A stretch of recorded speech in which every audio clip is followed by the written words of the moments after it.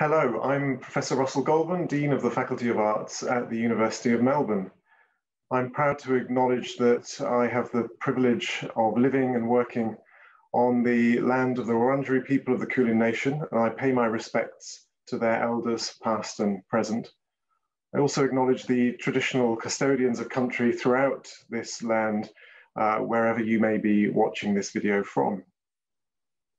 Welcome to the fourth installment of this Dean's Forum video series. This is a series that I've set up to be able to have conversations with some of my colleagues, find out about the work that they're doing and how that work might help us to address, understand, make sense of the issues that we're living through today as a society. And precisely today, when all of our expectations have been overturned, when we're having to find new ways of thinking about how we live as individuals, how we live as communities, then who better to turn to for a conversation about all of that than a philosopher? It's my great pleasure then to welcome and to introduce to you Professor Margaret Cameron, who is the head of the School of Historical and Philosophical Studies in the Faculty of Arts at the University of Melbourne. Margaret joined us in 2019, just a few months after I started in the faculty. She'd previously served as Associate Dean for Research in the Faculty of Humanities at the University of Victoria in British Columbia. Margaret was born in Canada and she's a philosopher. She specializes in the history of philosophy, thinking particularly about the legacy of Aristotelian thought. Margaret, thank you very much for being here today. Thank you very much, Russell. I'm so pleased to be able to do this. Thank you.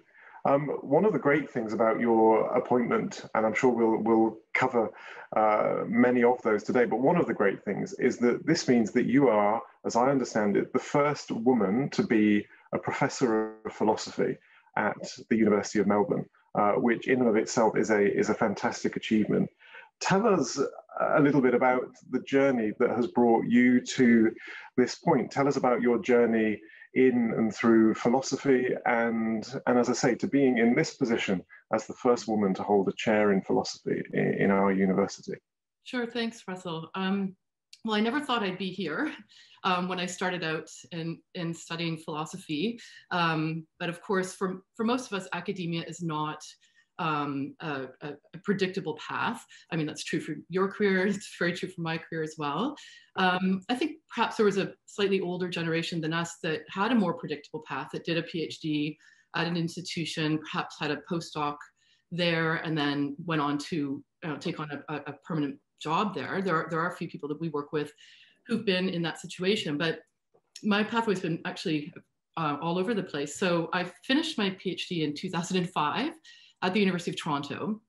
And I was very, very fortunate that I got a job immediately upon graduating. And I think the timing was really important, being someone who specializes in, especially the medieval philosophical tradition. There weren't very many jobs in that field after the 2008 financial crash. And I've always felt incredibly lucky to have just been accidentally there at that time, knowing that many of my younger colleagues didn't get that opportunity. There's a lot of serendipity in job success in academia. But after I got the first job, I then also applied for a research position at the University of Cambridge and was there for 2 years working on a project that compared Eastern and Western logic, so logic in the Arabic tradition and logic in the Latin Western tradition. And then while I was there, I was approached to apply for the Canada Research Chair in Canada.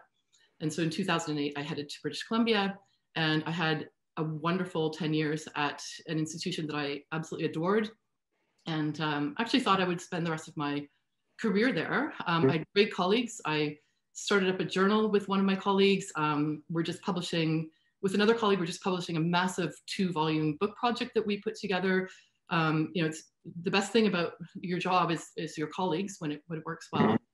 But then the opportunity to come here arose, and it was actually not so much at my initiative, but rather my husband Klaus's, that when he saw the picture of Arts West in the shiny brochure that they sent to me, and he saw the description of the job, which is heading a school that's really sitting in the heart of the humanities, which is where my passions lie, that he just thought this was the best opportunity to take. And so it worked out. And as you said, I arrived here, just over a year ago. I actually did not know that I was the first female professor of philosophy until quite some time into being here. And I'd been invited to give a little talk at the capstone subject for philosophy. In fact, the subject coordinator had invited all of the women in the discipline to come and explain how they got into philosophy and what it meant to them. And he introduced me as the first female professor at the university in philosophy, which led me to do some research into why there weren't any women before me. And when we go back to Arts West, everybody's welcome to go to the third floor and see the display cabinet that I created that was unveiled the week before we moved home to go teaching. So I don't think anybody's really seen it yet, but it looks at the history of women in the philosophy discipline. And it shows that for a very long time, each of the disciplines had only one professor. Everyone else was a lecturer or a tutor. And given the timing, given what was going on with gender equality at that time, those were mostly men in most disciplines. And in philosophy, it was exclusively men. So in fact, I'm also only the 7th professor in the philosophy discipline, right? Which shows you how long that pattern. Now we can have multiple professors, at the same time because we've adopted a different system. But that's how I ended up here. It's fantastic, and it's good to know that those glossy brochures that we produce have such a good effect. They were very persuasive for me as well. And actually, much of your story resonates with my own as well, which is really interesting. And it will be really good to see that exhibition once we are back on campus and able to see something of that history of the history of the discipline. And I know there are challenges for that discipline, or my understanding is that internationally there are challenges for the discipline of philosophy in particular in terms of women's representation, particularly at those more senior levels. So it's interesting to see how our history in this institution fits into that broader picture as well. One of the reasons why the University of Melbourne can boast the earliest intake class of female PhDs is because all men were at war in the First World War, and there weren't enough students at the University of Melbourne. So there was this massive intake of women. So the lovely photographs of women in the 1915, 1920s sort of period, sitting with their long dresses and their petticoats and things like that. And they're the philosophy discipline. They're the students of the philosophy discipline at that time, over 100 years ago. That's fascinating. That's really interesting. So tell us some more about how the kind of connections that you've been making precisely between your discipline, between your own research interests, your own philosophical interests, the connections you've been able to make between those and the kind of situation that we're living through at the moment, that you're living through. Where are you finding the resources philosophically to draw on? What kind of questions are you finding that you're able to ask fruitfully as you try to think through the situation that we globally find ourselves in? That's a very good question. I mean, almost everything at this point, right? I mean, but I think one of the really interesting things is in this pandemic, we've all become a lot more philosophical. We've been forced to be, but if by philosophical we mean here, more reflective, more self-aware, and we find ourselves asking questions about the value of our friends and the value of our families when we can't see them from so far away, except through a medium like this, which we know is not great. I mean, it's good. I'm grateful for the technology. We're also thinking about the value of social interaction, just those little moments. We don't have any of those experiences, or very, very few of those right now. And we think about the value of things like exercise, and getting outside and being able to take an afternoon by the water or something. All these questions about value that I think we're all reflecting on right now are philosophical questions. They're not questions of fact. They're questions of value. And so that makes it a normative issue, and being a normative issue makes it a philosophical issue. And so, one person that I have thought about a lot, and I in fact taught a unit on it this semester in the first year of philosophy subject, was a book that was written in the 5th century in this era by a Roman philosopher named Boethius. And it's a book called The Consolation of Philosophy. And one of the great puzzles of the book is, in what way is philosophy providing consolation? And for Boethius, this was an absolutely acute moment in his life. He had been charged with political crimes. He was in prison, and he knew he was facing a certain death. He knew he was about to be executed. And so he set out writing this book that became a medieval and modern masterpiece, read by hundreds of thousands and translated into all sorts of languages, where he depicts himself in the first part of the book in prison, right? So we think about ourselves, how long we've been in our homes, right? He's in prison. He doesn't have anybody around him except for some imaginary poets that he's keeping himself company with. So the equivalent of TikTok or Twitter or whatever. And he's completely depressed. He's completely lethargic, and he feels despondent because he feels like he's lost everything of value. And there appears in the first scene the figure of Lady Philosophy. And she comes in and diagnoses him as depressed. The word is translated lethargic, but for us it would mean depression. And what she does throughout the book is she brings Boethius from a state of being sick, right, being mentally unwell, to being healthy by using philosophy and philosophical arguments as the remedies. And the remedies get much more serious as we go along. But the first question that she addresses is this question of value. So Boethius thinks, I've lost my home, I've lost my reputation, I've lost power as a politician, I've lost honor, I don't have anything that I once had. And Lady Philosophy, through a very series of really interesting discussions, says, did you ever really have those things? Like, were they ever really yours? Because these are the very things, first of all, that when we have them, they actually cost us more to have them. So think about money, for example. You might come into a whole bunch of money, and so you buy a whole bunch of stuff. But then as soon as you do that, you have to buy a bunch more stuff to protect it. You need to buy locks, you need to buy insurance, you need to buy safety precautions, So in fact, the more you get, the more vulnerable you are. But if it can be so easily taken away by the whim of fortune, by a pandemic, or by being imprisoned, then it wasn't really yours. And so her goal is to sort of say, what is it that you have that can't be taken away? And that's your virtue. That's your moral character. That's who you are. And for Boethius, also it was God, right? Because he was a believer in God. So I highly recommend reading that, and I found a lot of solace in thinking about a man who lived 1,500 years ago, but was reflecting on the very same questions that we're going through right now as we think about the things that we value, but that we feel that we've lost in the moment. And I think there's a second book that I would really recommend that I've been thinking about a lot as well.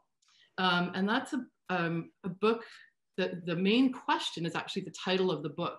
And it's called, What Do We Owe to Each Other? And it was written by an American philosopher named Tom Scanlon. This is a hard one. And if we think about the way in which the world has responded to this question of what we owe each other and how it's responded differently in different geographical parts of the world, it's very interesting. So take the issue of mask wearing, for example. So, Dan Andrews said here at a certain point, look, it's bad enough. We now have to wear masks when we're out in public at all times, right? And it was mandated. The same thing was imposed in parts of the United States, and we've seen what's happened there, where the issue of wearing a mask or not wearing a mask, or the issue of abiding by a curfew or not abiding by a curfew, has become a politicized issue. And what Scanlon really helps us to understand is, no, this is a moral issue. This is not a political issue at all. This is a question of what we owe each other. So you have to figure out the answer to that question, which is, what do we owe one another? And so he chooses to think about it in sort of contractual terms, right? And so thinking about it as a kind of social or moral contract. And the question is, what do we owe other rational beings? Whether these were rational beings that we know well and love, they're in our families or in our circles, or just other human beings. And so whether you wear a mask or not, or whether you tell the truth about a virus. I mean, think of that question being asked of somebody like Donald Trump, who suggested that the coronavirus could be cured if you injected yourself with bleach. I mean, we owe each other the truth, right, at a very minimum. And so what he said is all these questions about whether we wear a mask or whether we tell the truth about a pandemic, these are practical claims about what we have reasons to do. Mm. And so what's the reason-giving force of these types of what turn out to be moral judgments, right? Questions of character and behavior. And so the reason-giving force for Scanlon is grounded in something that I think will resonate with all of us in this moment, which is it's grounded in the positive value of living with one another in certain ways, right? The positive value of it. So these things would include things like our mutual recognition of one another's rationality, or our mutual recognition of the value of human life. And it's around those recognitions that we generate the reasons that motivate our actions. And so I can't think of a more compelling read at this time when we're facing questions like this all the time. Absolutely, and that really is compelling because from what you're saying there, it just goes to the heart of that. What for me is a kind of paradox of what we're going through at the moment, where the emphasis seems to be so much on, yes, the individual, on the individual isolating themselves, the kind of breakup and fragmentation of society, quarantine, self-isolation, and so on. But actually, in those very acts, we are living out that sense of our connectedness with everybody else. The extent to which my own health and well-being and the responsibility that I take for my own health and well-being is intimately bound up, with the health and well-being of every other human being on the planet. And just trying to understand that is I can see exactly the way that Scanlon's insights can help. I was really struck also by what you were saying about Boethius's work, and interestingly, given our reflections earlier on about the status of the discipline, interesting that philosophy there is embodied, represented as a female figure, lady philosophy, I think you were saying, and that whole, the whole kind of symbolism around wisdom as feminine as well, isn't there? But I wanted to come back to, I guess, to that notion of consolation, because for me that immediately makes me think about Ignatian thought and that dialectic of consolation and desolation. I suppose I guess my question then is, yes, I can see that philosophy can help us here and is helping us to think through these questions and understand our individuality as well as our commonality. But what about the limits of philosophy then? Can there be the opposite of consolation? Can there be desolation through thinking through these things philosophically? Or are there limits to the extent to which philosophy can help us think through the kind of issues that we're dealing with at the moment?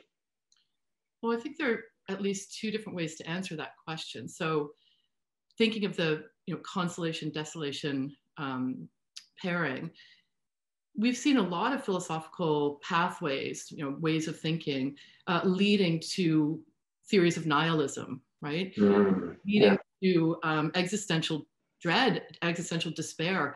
It's no coincidence that we're seeing similar kinds of political activities happening in the world that motivated those nihilistic theories, in the first part of the 20th century. The last part of the 19th century. I mean, I think we're coming really full circle around in this one. And I think it's important to actually recognize that history and recognize that people have had these thoughts before. People have been led to a place of despair and found that philosophy can't help them any further. And so one option in that case is to turn to faith and to recognize that for the most part, philosophy is a rationalistic science. It's based in and predicated on the power of human reason. And what can we achieve by reason alone? And so that leads me to my second point, which is, just as in the 19th century, we saw what was basically an institution like the university, which was made up of moral philosophy and natural philosophy as its two main areas of study. In the 19th century, people realized, oh, wait a second, we can't answer some of these questions without going out into the world and getting our hands dirty.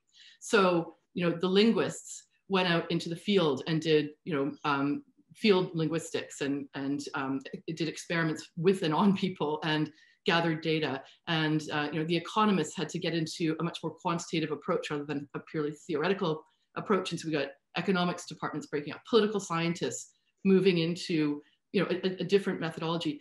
But I think importantly too here, some of our most pressing things philosophy can't answer is, what's the vaccine for COVID-19? We need the scientific community, we need the medical community at that point. And so there's going to be a lot of non-philosophical questions that will help us in this moment as we're thinking of despair versus consolation, that are just very technical. Maybe they're political, they're economic, they're medical. But that doesn't mean that philosophy doesn't come right back in at that very moment, because to whom do we distribute the vaccine? Who is owed a free vaccine? To whom should we not give the vaccine for one reason or another because of maybe limitations on supply? How should we structure our societies so that we don't find ourselves in a similar situation, 5 years down the road from now with yet another pandemic? How do we understand our relationships with one another in public spaces? These are political questions, and they are questions of economics, but they are also always philosophical questions. So there is always a sort of consolation and be able to think there's another way to approach this ethically. There's another way to approach this in terms of, caring for each other, and respecting one another's autonomy and rationality. So there are certain limits to philosophy. Philosophy is not a panacea, but it's always there. Yeah, and it brings us back on what you've just been describing there about the potential next steps when we have a vaccine. It brings us back to that question of value that you were talking about earlier on. So the values that we use to make these decisions, but also how we see and define the value of human life. Do we think of people at different stages in their lives having different value? And so yeah, the philosophy is always there, as you say. There was a point in your answer where you talked about that theories of nihilism and a point at which people might turn alternatively, I think you were saying, to faith, religion. I wonder if you can say a little bit more about how you see that, the differences between, I guess, a philosophical worldview or a philosophical way of looking at the world, compare differences between that and a religious view on the world.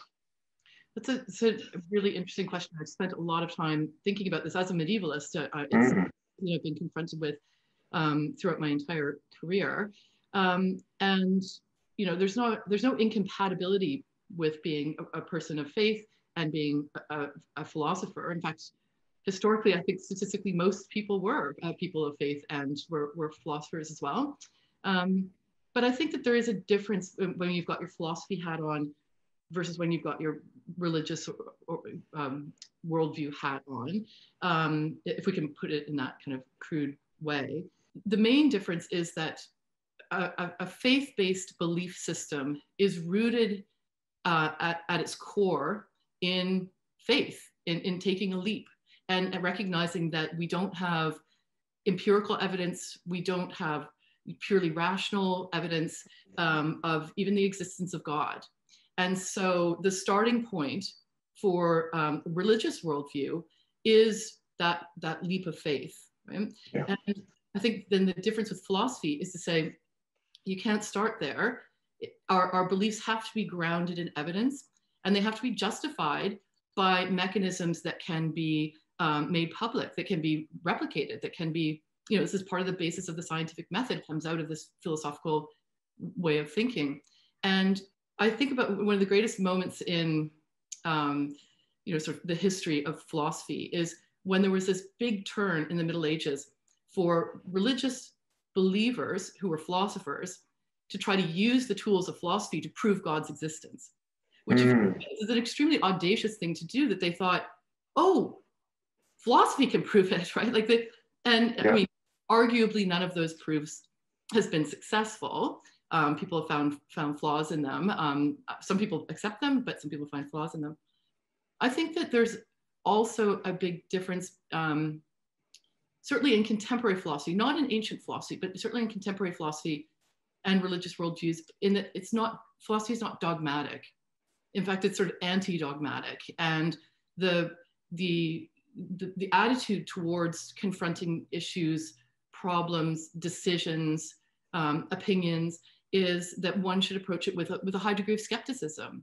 That we don't take things on face value. That we expect a proof. We expect some kind of evidence. Whether that evidence is non-philosophical or philosophical, it doesn't really matter. It's just it has to be rooted in something. And it's not accepted because it's part of a dogmatic set of beliefs that form a core that creates the identity of that particular religious worldview.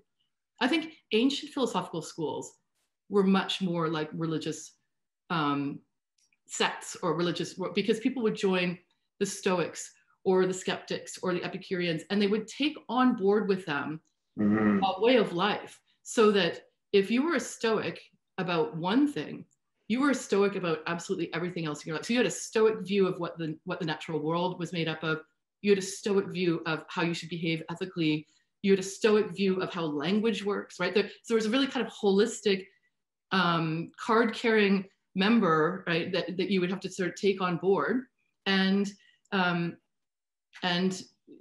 that notion of philosophy as a way of life has not really been replicated in the modern world. The best comparator would be those ancient schools to a contemporary religious worldview. Yeah, thank you. And interesting also to see how, I guess, and this might connect with what you were saying earlier about your own particular research interests, how there's that interesting period around, the sort of early modern period, 16th, 17th century, where some of that heritage starts turning towards what we now recognize or what we now see in more modern terms, in terms of skepticism and the scientific method and so on. But am I right that that's the period that you've worked particularly on? I've mostly worked on the 12th century, which is the start of the sort of medieval academic era, partly because I was just very, very drawn to this one figure whose name is Peter Abelard of Abelard and Heloise. Right, yeah. Yeah. I have worked in that period as well, and in fact, I teach early modern philosophy next semester.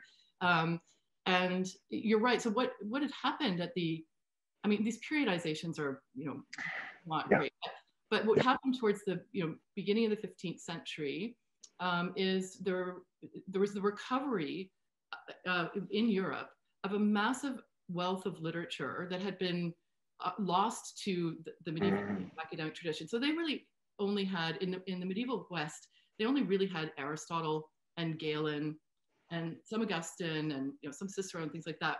But they didn't have Plato. They didn't have writings of the Stoics and Marcus Aurelius and all these other things. And there was a great rediscovery. I mean, that's what the Renaissance really means. It's a rediscovery of the ancient world beyond Aristotle. And so you see a return of atomism, of cynicism, of skepticism, right? The whole Cartesian turn, to question whether or not we can believe anything that we know is just a reinvention of the ancient skeptics' skepticism, and that was a way of life to live as a skeptic. For Descartes, it wasn't a way of life; it became a tool for figuring out what we know, can we know anything at all. So it was kind of philosophy reinvented at that stage. And so you're teaching some of that next semester. What are you most looking forward to in teaching that course, or what are you most hoping that students will be inspired by in that course?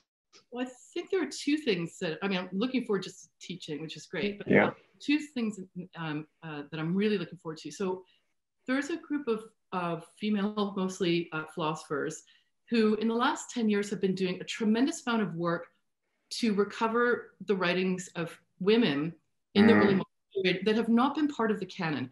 The early modern period in philosophy was assigned to us by Kant, right? By Immanuel Kant. And he just basically said, all roads led to me, and then I solved all the problems and everyone became inspired. And so he just said, it's really, Descartes, Spinoza, Berkeley, Hume, and Kant.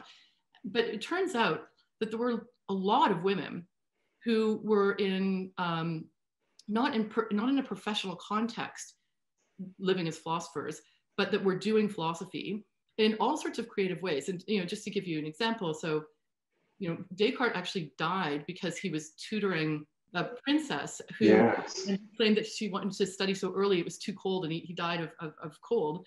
Yeah. Her writings have been recovered. And there have been a bunch of women who worked on the topic of metaphysics, and their writing, I just purchased a book which has a collection of their writings. There were women who were writing books about gardening and recipes who were actually Epicureans, weaving their philosophical thought through what appears to be a very different type of material, right? It doesn't appear to be a treatise or an essay or the other, you know, the other. So we're finding a lot of philosophy by women in letter writing and in these other modes. So I'm very interested to introduce some of that because that's never been done here before.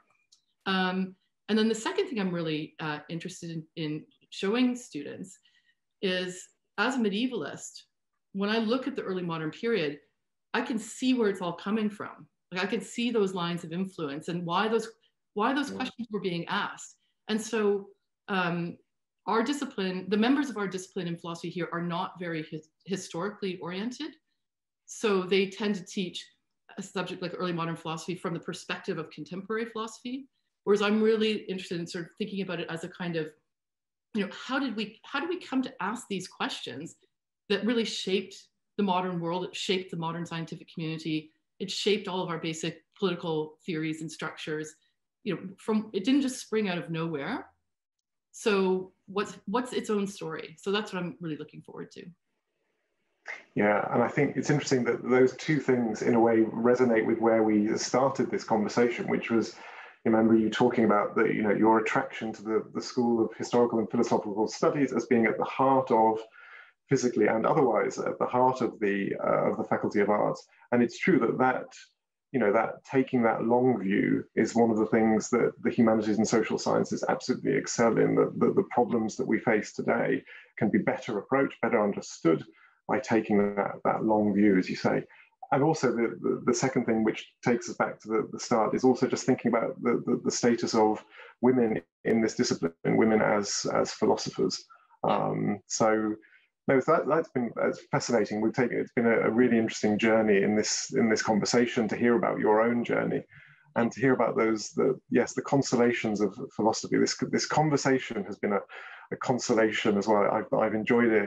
It's been great to learn more about you and to think about some ways of thinking through this situation as well. So thank you for what you've shared today. Thank you. Thank you for taking the time. I know how busy you are, Russell. It really means a lot to me. No, it's a great pleasure. Thank you. Take care.